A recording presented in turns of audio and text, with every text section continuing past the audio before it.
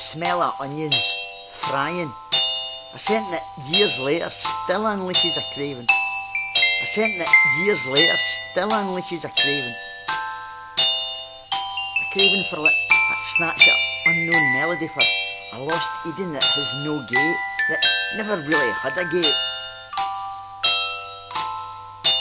Cause you know, the truth about hot dogs is this: nae smell in the world, nae smell promises so much and then delivers so little. Even as a kid, when you buy one, you just find that they taste of nothing at all. Absolutely nothing. It's like the biggest zero ever. Just a warm, bland mushes, as far removed from the perfume it adds to the night as the lotus flower for the slime that spawns it.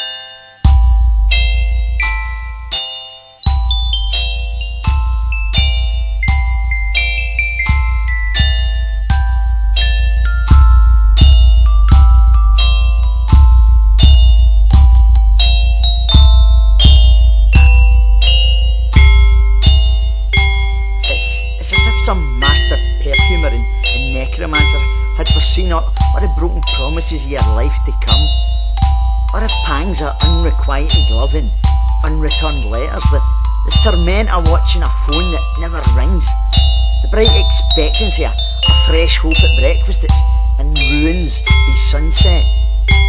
It was as if it took all these things and just blended them into a single fragrance and called it, well, whatever the French is for disappointment, désolé or chagrin or something. The smell of hot dogs in a prom at night, that's what it is, the smell of pure chagrin.